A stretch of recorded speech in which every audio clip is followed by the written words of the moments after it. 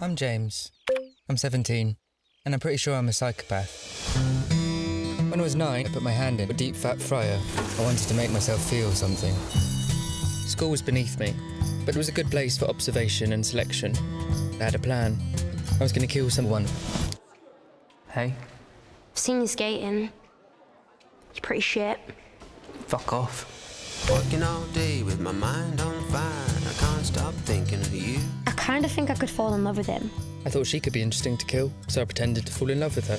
Walking all day with my feet on. This is nice. What is? I thought probably he was gay. Your dad's a prick. Let's leave this shithole town. I'm going whether you come with me or not. You in? I didn't know where we were going, or when I was going to kill her. I punched my dad in the face and stole his car, and that felt like a good place to start. We can literally do anything. Do you want to go on a date?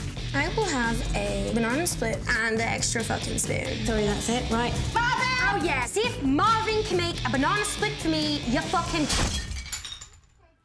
Bye, Marvin! Seemed that Alyssa had some issues. Keep on running. I feel safe with James. Keep on hiding. Being with Alyssa had started to make me feel things. I'm gonna be the one. I didn't like it at all. Have you ever eaten a pussy before? A lot of the time, you don't register the important moments as they happen. You only see that they were important when you look back. Seatbelt? Fuck seatbelts. Take your top off. I think I'm stuck. Do you think it's going to explode? It's not a film. I might be able to fix it. We can't just leave it here.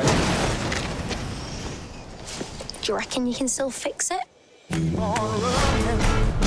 Why is no one stopping? Probably because you've got your tits out. No one stops the weirdos except other weirdos.